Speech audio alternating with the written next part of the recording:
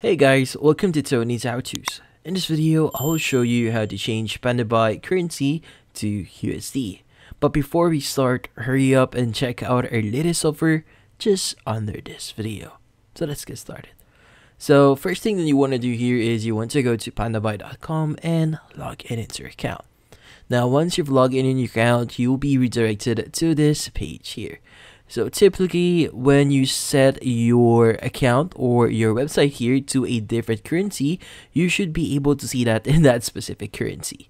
Now in this case, if you go to products here, for example, we want to basically search for a shirt, you'll be able to see the currency on the selected currency. So right now I have this on USD and I'll be showing you how to do that as well.